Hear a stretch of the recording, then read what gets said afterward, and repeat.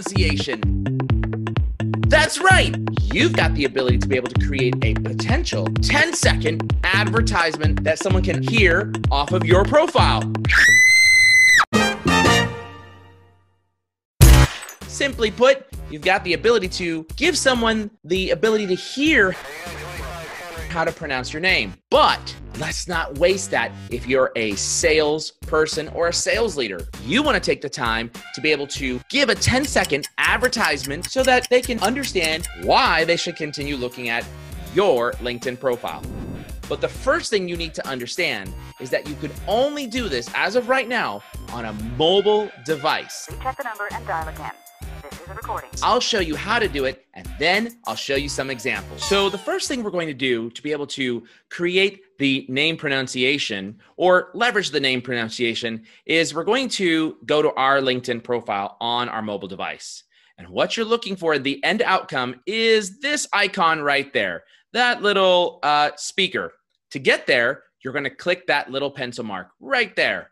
Once you click it, you will see a little item right down over here that says Add Name Pronunciation. Now, if you already have it, all you need to do is edit what you've got. So if you don't have it, you'll see a blue icon right there that says Add Name Pronunciation.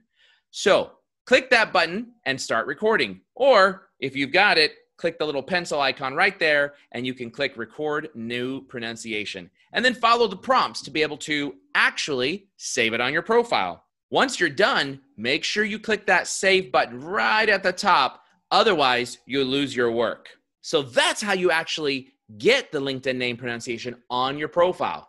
But you might be asking, well, what should I say if I've only got 10 seconds? Well, we have Ingresso created our own sets of templates. And I'm going to show you a few of them, and I'm going to show you one that is not from Ingresso that I really liked as well. Okay, I just recorded the actual advertisement. Here's what it actually sounds like.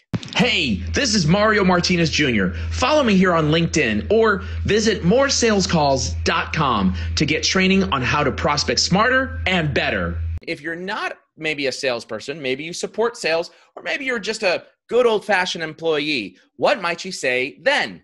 Let's listen in to this example.